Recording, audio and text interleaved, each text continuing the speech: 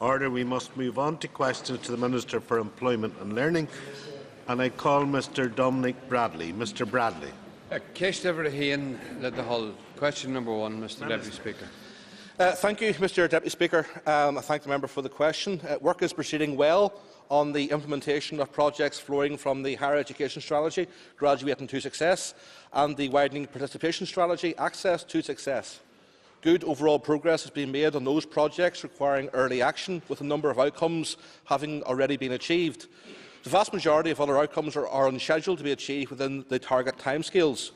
For those projects which have longer timeframes, project teams are in place and preliminary implementation work has commenced. Given the long period over which the outcomes flowing from the strategies span, from 2013 to 2020, I am satisfied with the solid progress that has been made to date. In relation to the review of the maximum student number formula, my department will be commencing this review in early 2014. As members are aware, MaSN is currently used as a means of controlling student support costs and the block grant allocation to the higher education institutions. Therefore, my department will be reviewing the MaSN formula as an integral aspect of the higher education funding review. As outlined within Graduating to Success, I wish to ensure more flexibility for learners, an increase in part-time provision and a focus on economically relevant activity through the funding of higher education. Mr Bradley for supplementary. Thanks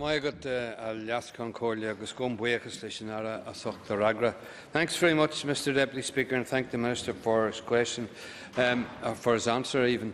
Can I ask the Minister what measures he intends to put in place to ensure a more regional spread of student places across the sector? I thank the member for his question, and in responding I would highlight the role that our further education colleges play. They are themselves providers of higher education, and in particular we are keen to see an expansion of foundation degrees. Already we have managed to facilitate some increases in terms of the full-time places available across the FE campuses in Northern Ireland, and certainly we have ambitious plans to do more. And often it's that type of learning that is much more flexible and responsive to the needs of the economy and businesses in particular. Call Ms Sandra Overend. Thank you very much, Mr Deputy Speaker, and thank the Minister for his response. I wonder, can the Minister tell us how does the strategy now complement or does it duplicate the Success Through Skills Transforming Future strategy, which was launched last year, and the Further Education Means Business strategy, in demonstrating the Department's integrated approach to providing skills, supporting people and contributing to the creation of jobs?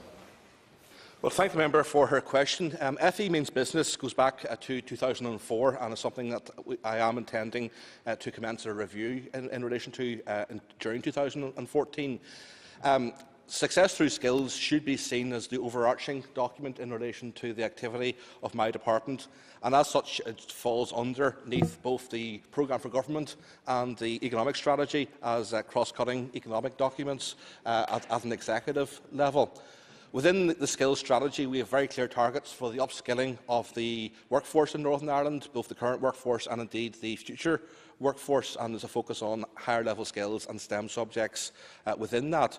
Around that, we have a number of different strategies that will support the skills strategy, and the higher education strategy is a clear example of that in relation to the promotion of much more economically relevant offering and increased investment in research alongside greater number of PhDs, just to give a number of different examples.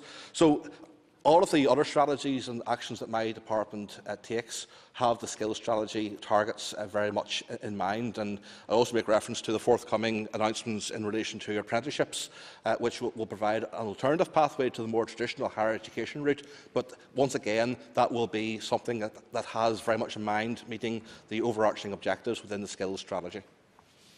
Well, Mr Phil Flanagan. I thank the Minister for his answers. As part of the higher education strategy and widening participation, can the Minister give us an update on his plans for a rural university?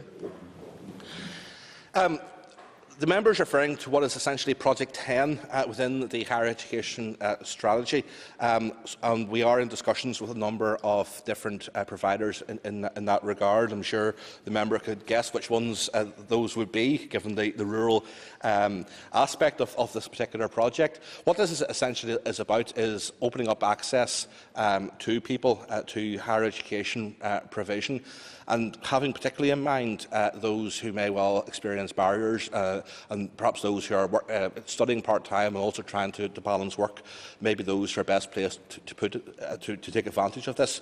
Discussions are ongoing, and I would hope to make some announcements on the way forward within the next number of months.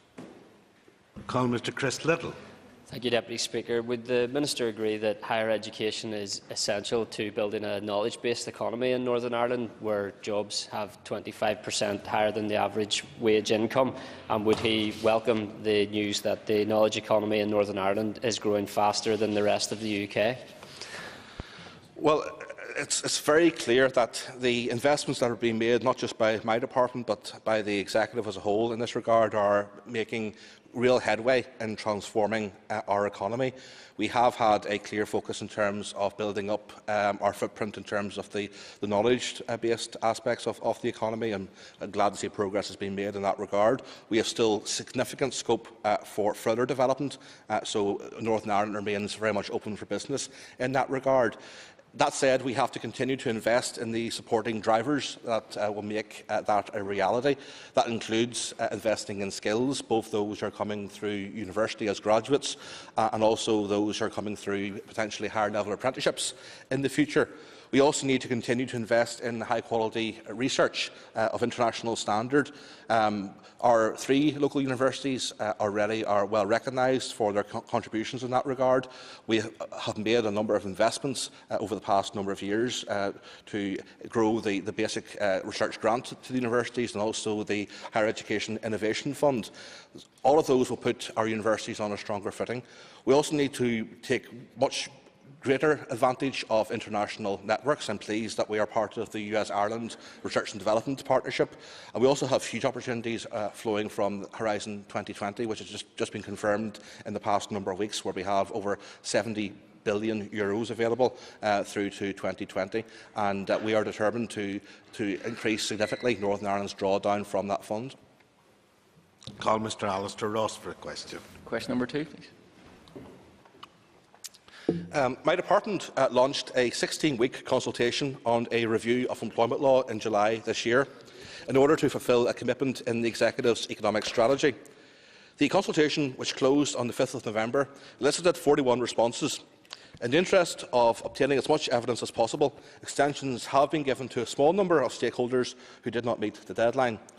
The responses received provide a significant amount of information and comment on the department's initial proposals. My officials are analysing the responses at present and are drafting the department's response. This will outline the firm proposals for reform which I intend to bring forward, and I plan to publish this response early in the new year. However, many of the policy proposals will require primary or secondary legislation. I will therefore arrange for the Assembly Committee to be briefed on the outcomes of the consultation early in the new year. As soon as possible thereafter, I plan to present final policy proposals to the Executive. Call Mr. Ross for supplementary. Thank the Minister for his answer. He knows that this is something that I'm very keen on seeing, and it's very important for Northern Ireland to ensure that we maintain our economic competitiveness against other regions in the UK, that we follow suit and reform our employment law. I'm glad the Minister now has a date where he thinks he'll be able to bring proposals forward. Can I ask him, in his discussions with both the business sector and the unions, if he believes he'll be able to bring forward proposals that will meet with approval from both unions and business organisations? I thank the member for his question and, again, to echo his comments about the importance of this review. I very much view this, however, as being a Northern Ireland solution to fit our own particular circumstances, but one that very much has to take into account what's happening elsewhere and which takes into account the need for Northern Ireland to be competitive within the local economy. Good progress is being made in terms of discussions with business sector and trade unions, and I'm particularly grateful to the Labour Relations Agency for sponsoring a roundtable forum in which those discussions are occurring. I imagine that there will be a number of issues where a high degree of consensus can emerge. As the member will know, there will be some other issues where finding consensus is going to be more difficult. However, we still give that process a fair wind. Obviously, the more that we have a consensus within the key stakeholders in society, the easier it's going to be for both the Executive and the Assembly in turn to take forward the outcome of the review. In the event that's not forthcoming, we will still need to address the issues and to find an agreed way forward. Call Mr Alban McGuinness. Thank you, Mr Deputy Speaker. In considering reforms to the employment law, will the Minister avoid a recommendation by Mr Beecroft in his report to give the power to employers to sack underperforming staff? And would he agree with me that Vince Cable got it right whenever he said it was utter nonsense? I can assure the member that we have already ruled out that Beecroft reform, and it did not form part of the employment law review that we took forward in Northern Ireland. It didn't meet the short list of things that we were going to consider further. Not least for some of the reasons that the member has outlined already. We didn't feel it was appropriate or something that was going to find favour locally. Call Mr Roy Beggs. Thank you, Mr Deputy Speaker. Has the Minister received specific examples in terms of how many jobs may be lost or indeed gained from trade unions and from employers if the changes that have been implemented elsewhere were to be implemented in full in Northern Ireland? Well, the member does stress the importance of an evidence base for reforms that we take forward. We are in continued discussion with both the business sector and trade unions, and I certainly would encourage them to back up a lot of the assertions they're making with solid evidence. We do have the ability to also take into account how similar reforms have had an impact in other jurisdictions. But I do want to stress the importance of trying to find a consensus around this, and also that a lot of public attention can be directed towards some of the more headline or controversial reforms. But where I believe that the real difference can be made in Northern Ireland is through some of the real nuts and bolts of how the system actually works in practice, and through things like greater use of alternative dispute resolution, early neutral evaluation of cases, reform of the actual rules of tribunals themselves. I think that's where the real heart of how we're going to change the system is going to lie. And we are in a good place, not just to almost follow what happens elsewhere, but actually to put in place Northern Ireland solutions that actually put us in the lead. Before calling Mr Pat Sheehan, I should have told you that questions 5, 9 and 10 have been withdrawn. Mr Sheehan. Question 3. My department provides a comprehensive range of support for anyone unemployed or economically inactive who wishes to establish their own business. My department offers a number of practical routeways to self-employment that includes the European Social Fund and Steps to Work programmes. Some current ESF projects that promote self-employment include Exploring Enterprise and the Women into Business programmes and the Journey to Success project.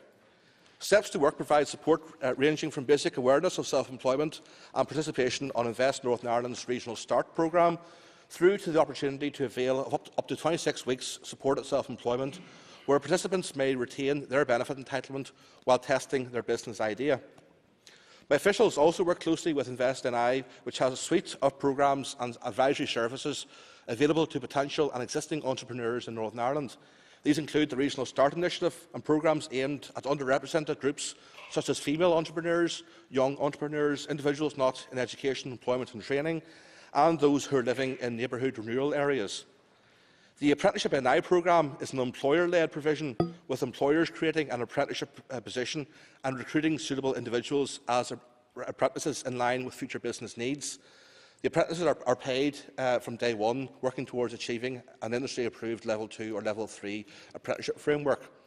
Traditionally, apprentices in occupational areas such as construction have gone on to become self-employed or to establish their own business.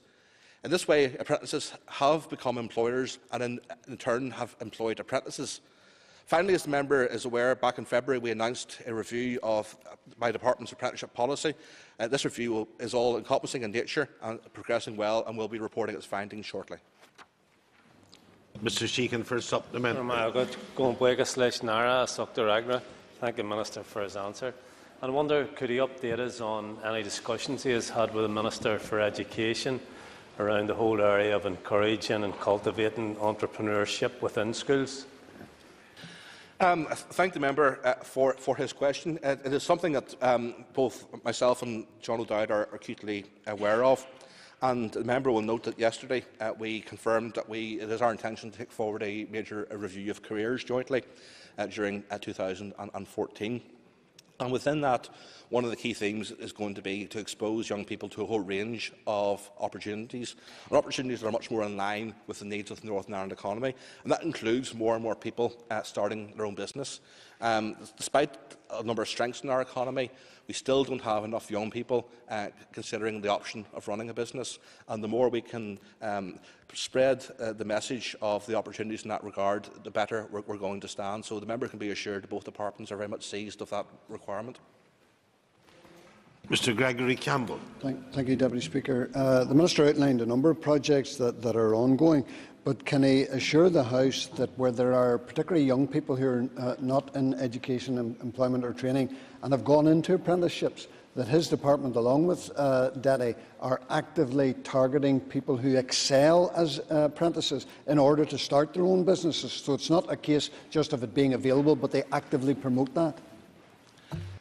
I think probably where the real opportunity is going to lie to have that individual tailored approach is through the new Steps to Success programme, which will be the successor to Steps to Work, where we're taking people who are, in a sense, unemployed, as opposed to those who are in an apprenticeship and an employment pathway.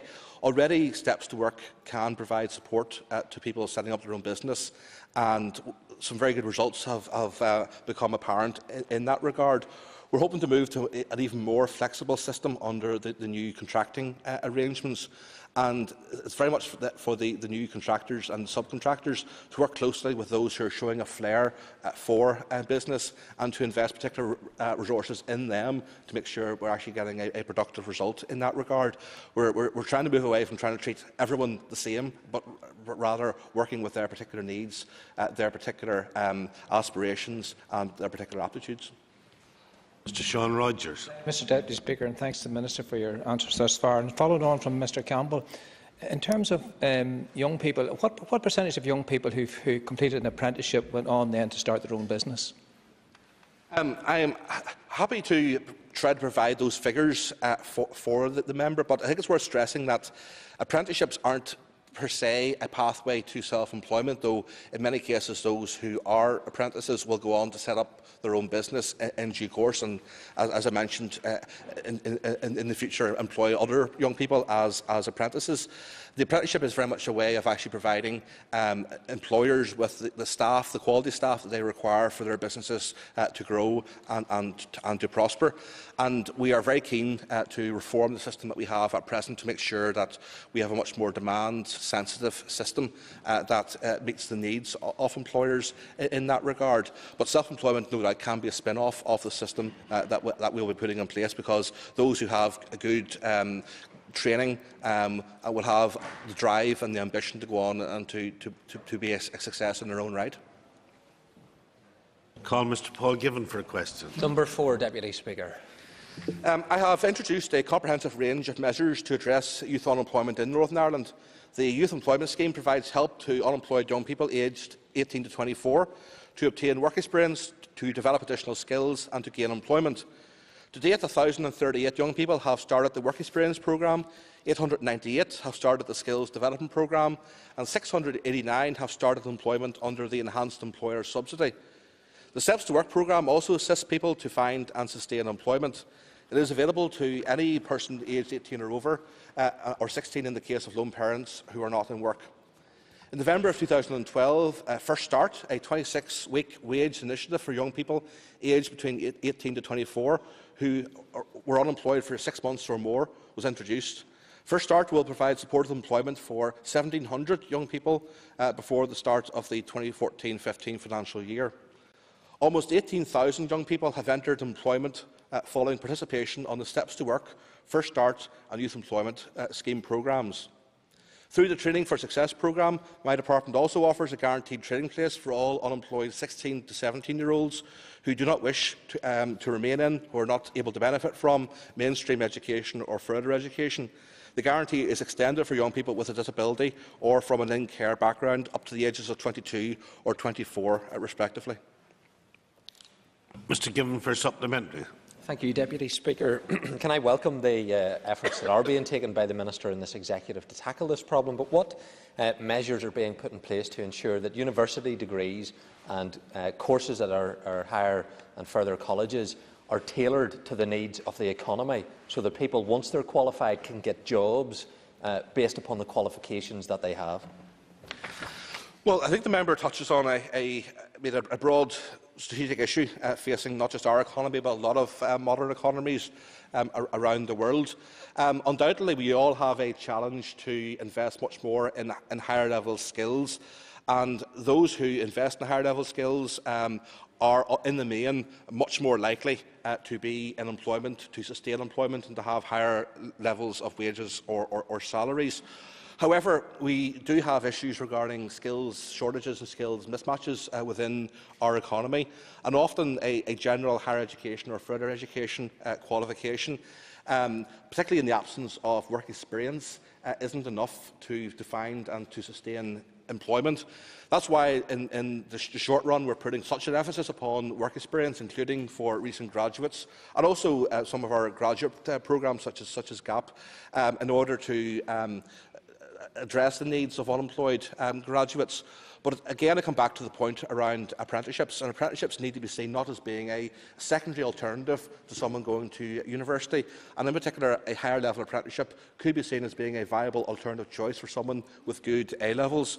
But they will have the advantage of actually moving straight into a job, but reaching essentially the same point as a graduate through having learned on the job and earned a salary or wage in the process.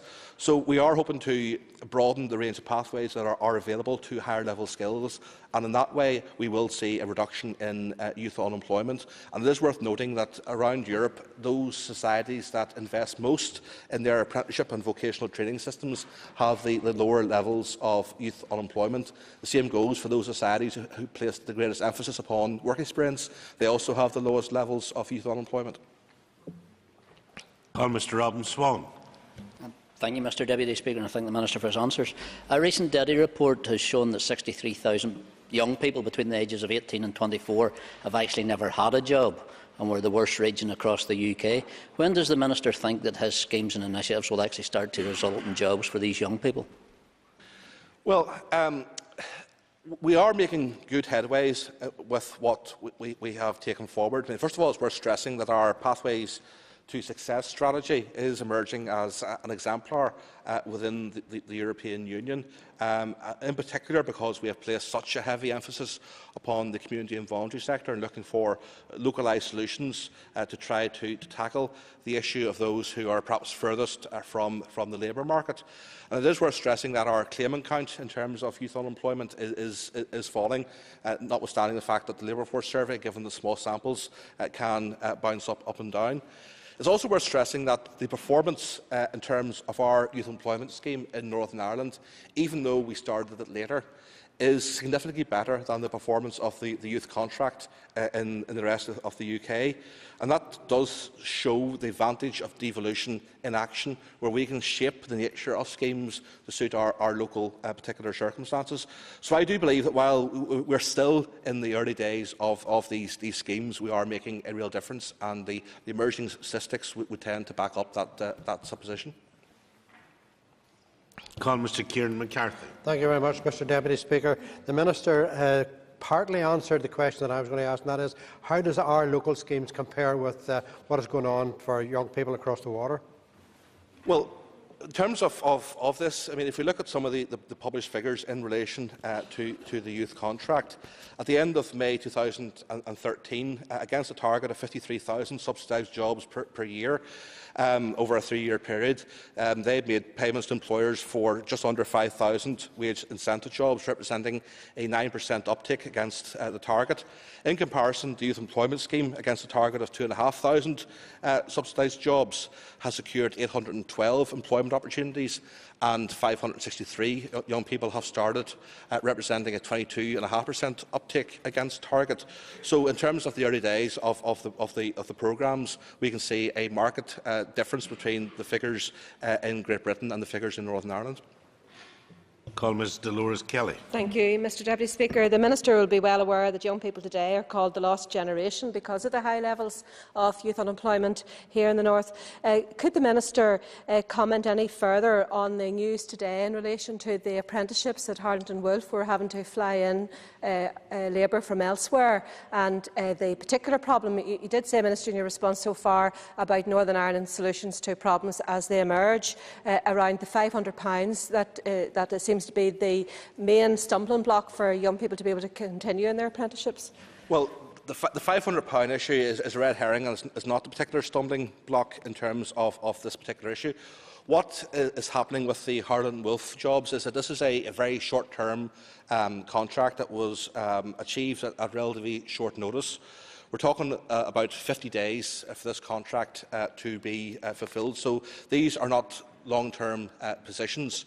Of the 600 opportunities, about 200 are being filled locally. For sure, I would like more of those to be filled. The particular difficulty we have is that we can invest well in general skills, but for some of this work, some very specialist skills are required. We do need to work closely with employers and for employers to approach my department's Skills Solutions Service as early as they can, for us to consider whether we can put in place some very bespoke training to turn people's good general skills into the specific skills that are required to take forward this type of work. For us to go ahead and to speculatively train people in this regard would be putting public funds at risk. So there is a need for us to be responsive to demand in the market and to get as much lead-in time as we possibly can. But in this particular case, the transformation time was not enough for Harland and Wolff to approach my department for assistance in this regard. It's also worth stressing that we're not talking here about apprentices, we're talking about contractors coming in to do a short piece of work.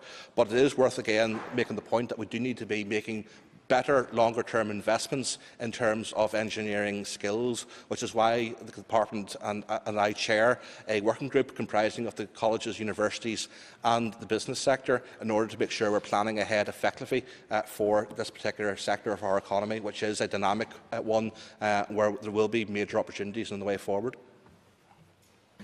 Ms Megan Fearon is not in her place. I call Mr Colm Eastwood. Thank you, Mr Deputy Speaker. Question number 7, please. I and my officials have discussed the expansion of the University of Ulster's Magee campus on various occasions in the past few years. The focus of those discussions was the One Plan's interim target for an additional 1,000 undergraduate places by 2015. Within the resources available to me for higher education, I have been able to allocate an additional 652 undergraduate places to the University of Ulster, which it has undertaken to locate at Magee. These will be in place by 2015. I will continue to bid for resources for additional higher education places for Northern Ireland, and I would hope to be able to move the university close to, if not to achieve, the interim target by 2015.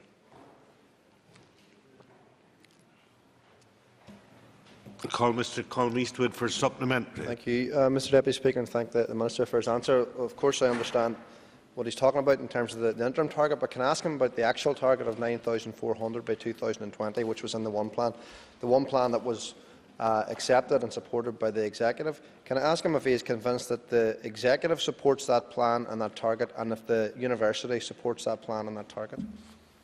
Well, to be very clear, I would like to see the university expand significantly in the area in the North West. I believe there's a huge opportunity and it will have a major impact on the economy if that was the case. Against that, we have to bear in mind that for the Executive to resource that degree of an expansion would require a recurring investment of tens of millions of pounds every year.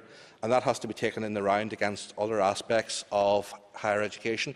And I would remind the House that already Northern Ireland is having to fund the freeze of tuition fees, which is not something that's covered within the block grant. So we need to take those issues in the round. Of course, the university does have the ability to move places around Northern Ireland if it chooses to do so.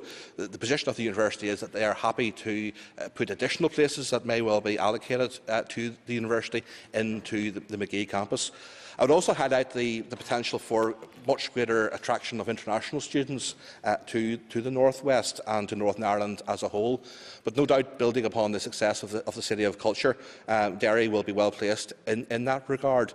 We don't necessarily need to see this expansion occurring purely in terms of full-time expansion. So both international students and part-time students aren't counted as part of MaSN. So that is another route through which, in part, the 9,400 target could be met. Order. That ends the period for oral questions. We will now move on to topical questions, and I call Mrs Brenda Heal.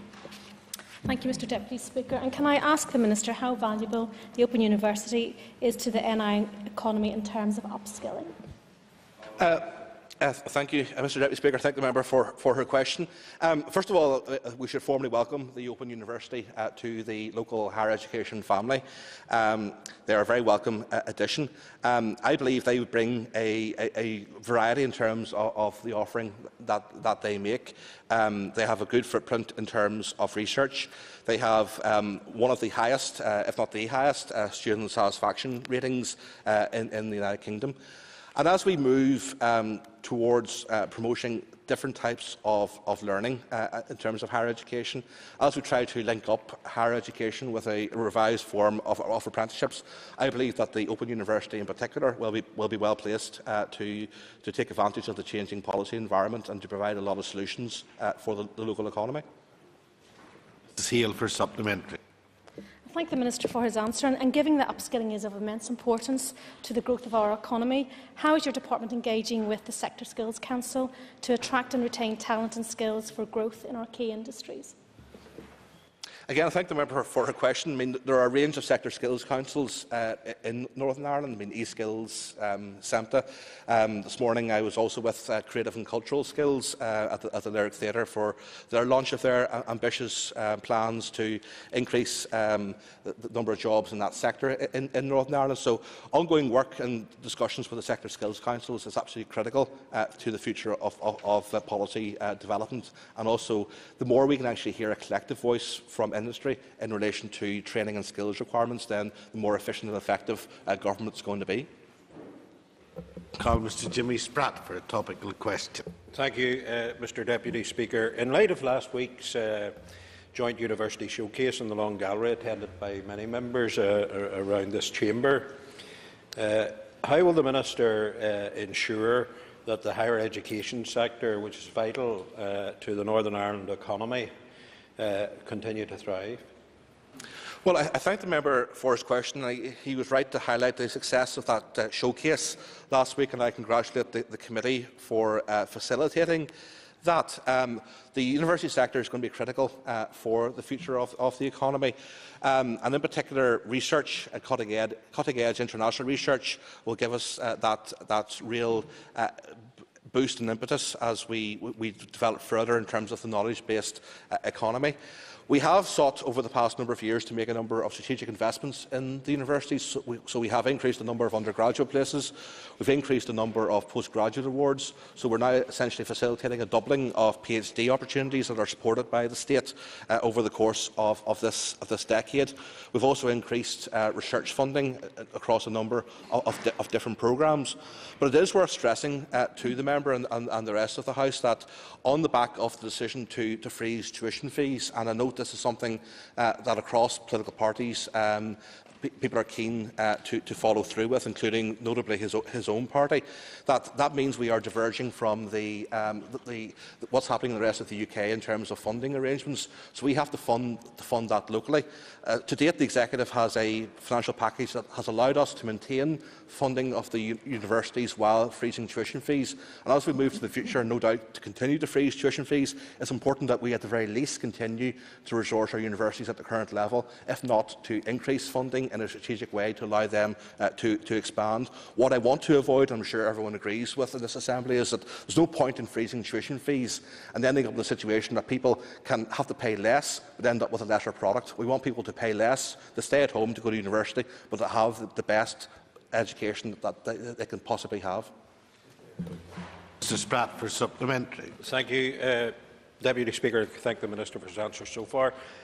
What recommendations for specific measures or actions will the Minister bring to executive colleagues to ensure that the commitments enshrined in last week's all-party motion calling for continued support and investment in higher education are met? Again, this is very much a partnership. It falls to my department to deliver the higher education strategy which we have set out, which I does believe gives us a good foundation on which to move forward. And we've also made a number of different bids for resources. In turn, for the Executive, in particular the Finance Minister, to look at the overall funding package that is available to the Department and indeed in due course to the universities. Members will be aware that we need to start considering what happens in terms of the next budget round beyond March 2015, and discussions are already underway between departments as to how that would look. And certainly from my perspective, issues regarding higher education funding are perhaps the key issue in those discussions. Call Mrs. Dolores Kelly for a topical question. Thank you, Deputy Speaker. The Minister will be aware of the University of Ulster's work and linkage with the Confucius Institute, and in relation to exchanges between teachers and students and how that could be funded. I realise some of it crosses with the Department of Education, but if this region is actually to do business with China, there is actually better promotion of the culture and ideas and relationships. So I just wonder what representations, if any, have you received from the Confucius Institute or indeed colleges in relation to actually implement some of their programme of work? Well, I thank the member for her question, and she indicates what is a major area of potential expansion for our local higher education institutions. The University of Ulster have been very proactive in terms of the establishment of the Confucius Institute in Korean, and opportunities will flow from that in terms of both teachers and pupils at school. And this also reflects that universities aren't simply an issue for my department. They're something that are a resource available right across all aspects of life in Northern Ireland, never mind just in terms of government. There's going to be a showcase event in relation to this on Friday in Parliament buildings, which will be another opportunity to discuss exactly how we can be of assistance in this regard. But overall, I'm keen to promote internationalisation as one of the key themes within the higher education strategy, and it works in two different ways. We want to be attracting more students from overseas to come to our institutions. We have a small footprint compared to other regions. Again, it's a legacy of the Troubles. But equally, we want to ensure that as many of our own students have the opportunity as part of their studies to experience other societies. And we run almost like a parallel programme to Study USA, which is Study China, which allows our own students to access opportunities in what is still a very different culture, but also a radically transforming and successful economy. Mrs. Kelly for supplement. Thank the Minister for his answer. Minister, you mentioned in particular foreign students. I just wonder, in terms of their accommodation needs, what's your assessment analysis and actually in the provision of such accommodation? Well, both our shall we say campus-based universities do have fairly reasonable footprints in terms of accommodation. In some ways, that they are better placed than some other universities elsewhere in these islands. Obviously, there are issues in relation to that at present in and around the issue of the Holy Land in South Belfast, which is an issue for both Queen's, UU and also FE colleges, but also for society as a whole as well. It's not simply an issue for the institutions. One of the other key accommodation issues is around the relocation of the University of Ulster from Georgetown into Belfast, and what will be the housing implications that flow from that, including for international students. And discussions under the aegis of Belfast City Council are ongoing in that regard to ensure we are planning effectively for that. Call Mr. Barry Michael Duff for a topical question. Thank you, Can I refer to the fact that the Minister yesterday announced a review of careers advice, career service, etc., following yesterday's debate sponsored by the Employment and Learning Committee. But can I ask the Minister if he might look at, and his department might look at, ensuring that careers advisors are fully skilled up in the CAO system as well as the UCAS system? I thank the member for his question, and we missed his contribution from the debate yesterday, I have to say, but it was much poorer for that. The member touches upon it, a key issue, which is more than just an issue of careers, but which is ensuring a natural flow of students on the island. This is not about us directing students either to Great Britain or to the Republic of Ireland, but ensuring that they are fully informed of the choices.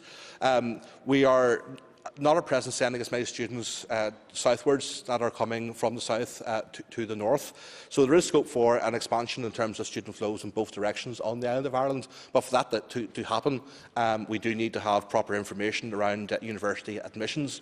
But it's more than simply a case of the knowledge of how the CAO system works. There's also the issue about the recognition of qualifications, which is an ongoing source of tension between the two jurisdictions. Michael Duff for supplementary. Thank you, Deputy Speaker. Can I ask the Minister to perhaps enlarge on those tensions, because the issue of equivalence and how A-levels are regarded by some universities down south does present a major obstacle to students who wish to go to university or third-level institutions in the south. So can the Minister perhaps enlarge on those tensions and, more importantly, how they might be resolved? Well, I thank the member for his supplementary. This is something that John O'Dowd is leading on behalf of my department and his department, and I'm more than happy to support his efforts in this regard. My understanding of the issue is that at a political level, there's no real resistance, that our counterpart, Rory Quinn, accepts the arguments that have been made.